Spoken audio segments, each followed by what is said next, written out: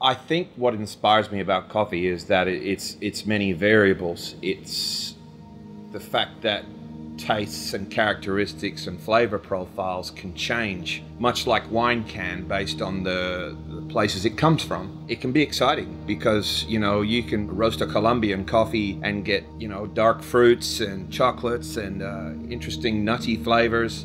And then you can go to Ethiopia and it changes to more citrus or something like that. It's fascinating that from one bean and the way it's roasted and how you process it, you can obtain different flavors. It keeps you on your toes. It's very interesting. It's also really good to create awesome beverages from it, you know, that people really enjoy. So it's also a really great environment. Hospitality is very important to me. It's one of those, you know, it's hospitality. It's fantastic. It's something I'm really proud of. I was always interested in it because I was in the Navy for some time, and coffee was a staple diet in the morning for every sailor who's getting up at 4 or 5 a.m. in the morning. So coffee was always, to me, it was that caffeination that you needed to do your job. So coffee was always a need, something that we all need, most of us anyway. It's the second most sold commodity on the planet after petrol, so it's a very important thing for the world, actually. I was working in another job, which was sales, and I got made redundant from that job, and I had some money left over from that redundancy, and I decided, well, I like coffee, I should learn more about it because I'm not working, so maybe I should go and do a class, like a lot of people do. They want to do a barista course or something like that. So I went and did one with 5 Senses Coffee, which is a terrific organization all over Australia, and I was fascinated from the get-go, learning how to make coffee correctly. I didn't know there was such a way. Most people put instant in a cup, add hot water, bit of milk, and off they go. It's still predominantly what a lot of people do. Coffee's one of those things, either you're going to get hooked by it, like, you know, pulled into it, or you're just going to say, well, that's fine. But I got addicted or hooked to it. And so in going to those classes, I learned how to make coffee. And I just wanted to learn more from that moment on. And I ended up being a barista after those, you know, the beginning, the intermediate, and the advanced classes, and a bit of latte art. And I just fell in love with it, and I managed to get a job over in Netherlands as the head barista there. And I just did everything they showed me, everything that I'd learned, and kept my head down, and created some really good beverages. And my career in coffee has sort of grown from those training days, you know, from being a barista to head baristas to cafe manager to wanting to know more and more about coffee. Yeah, it's all right for what we do, what we put in a cup, but how does it get there? What are the stages leading up to that cup, the bean to the cup? What are those stages? You know, from the green bean to a roasted bean to a flat white. I wanted to get to know all those stages, and I'm still learning. So it's constantly a learning phase. It never stops.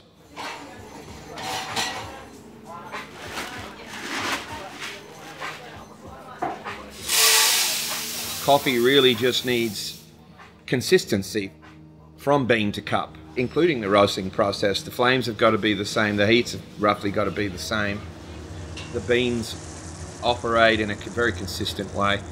When you think about that, it's like, well, what could you use? If you can't afford $100,000, how are you going to roast these beans? You know what to do. You figured out how it works. How are you going to create a roaster? Basically, I built my first roaster from things that I found on the side of the road. So it initially started with a patio heater and a camping stove ring and a handle. It came alive, this mad scientist roaster that I was building. Frankenstein, I think I called it. But it came together.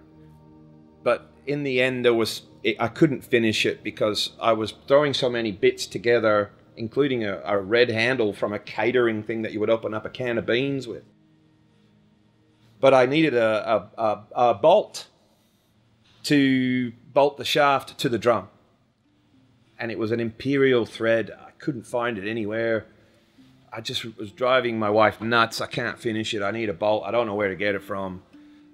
But the house we bought was built in 1917, and the previous owner, Vincenzo, was worked on the railways. And when he went off and sold his house, a lot of his stuff was left over in coffee tins and jars and things. And I felt like I was guided to a tin. And I reached into the tin and I poured a few things out, and I found a bolt, and I said, that might work. And I went to the drum and the shaft, and it just went in. And I thought, that's the bolt. That's it. I've got the bolt. At the time, it didn't mean much to me. It was a bolt. It worked. But it fixed it. And so that was brilliant. A really good moment. And then I was able to roast coffee, and I started roasting coffee, and it was fantastic. This thing worked. But I always wanted to build a better one. But when it came down to sitting down with my wife and trying to find a name for what I was making here, she said, bolt's available. And then it just went flooding back to finding that bolt.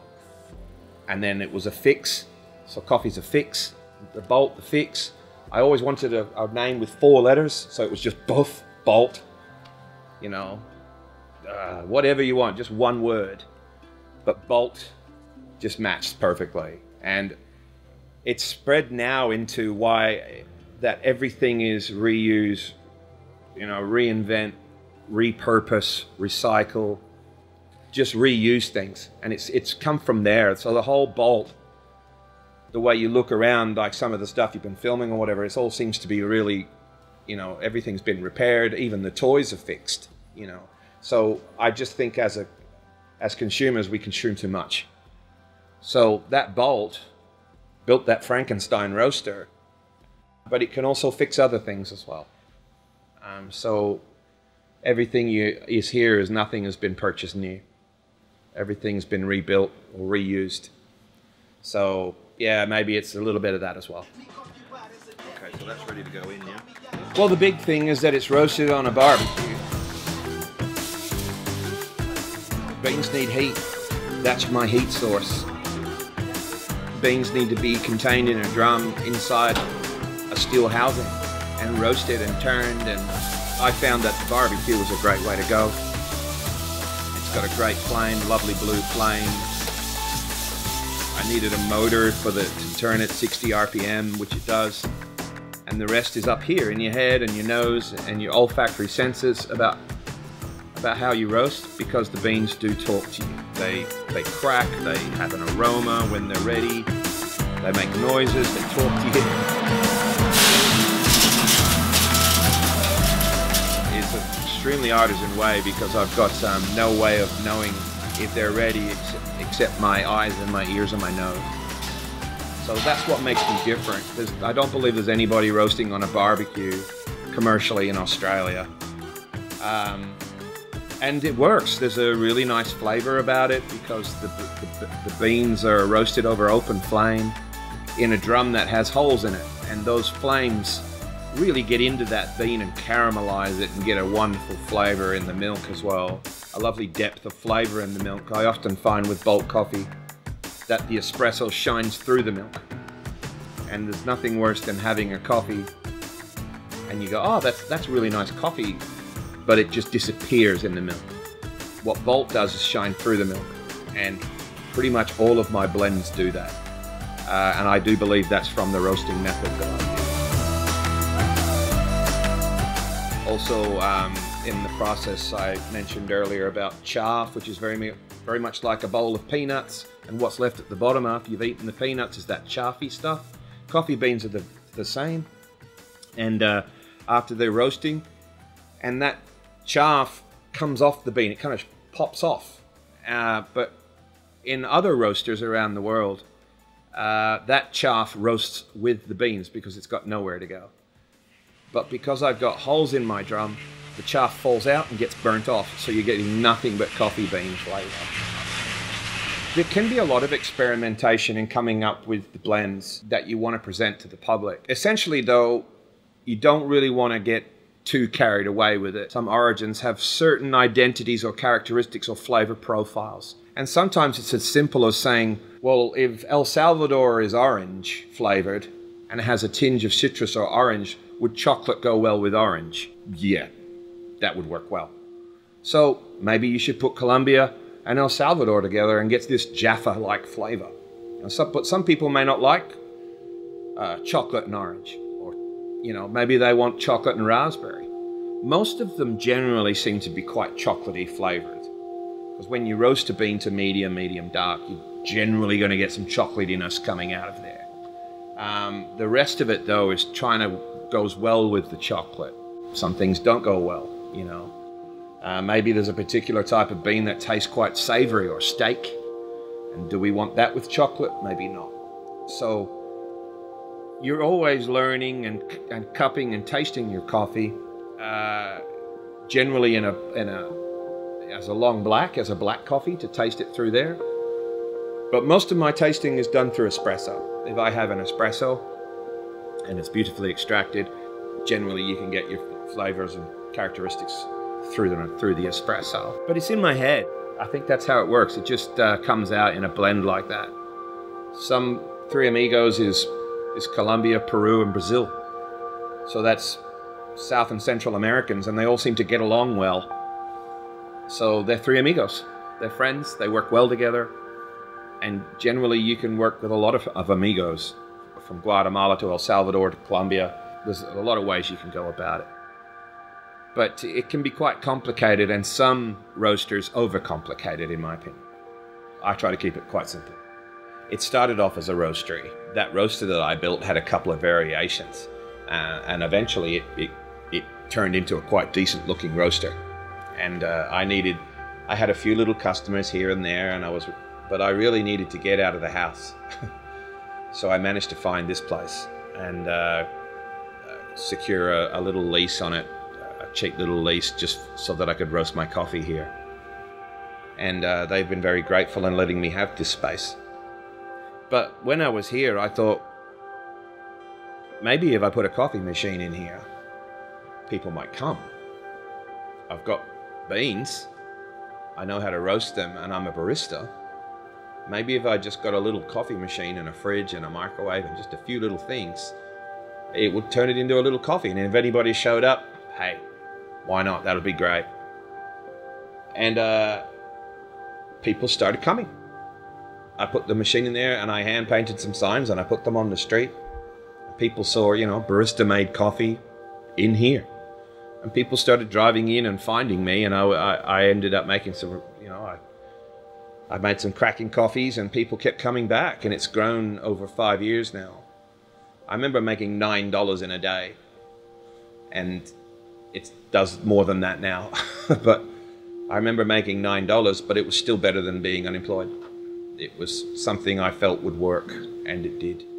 But the community here is what makes it special. There's been a lot of help from the locals that have been coming in. There's been help with painting, there's been help with electricity and different things, and the staff that I've had over the years has been fantastic. But what's come out of it is a beautiful place to be, a really good place to disconnect and then reconnect. It's this place that you can just shut down for a bit, and it's not pretentious in any way. It is what it is. It's a place to relax, and that's what I want it to be. But not just that, it's a community. And before I even started all this, I remember reading something, and it said, if your cafe can become a community, you've got it made. And it has done.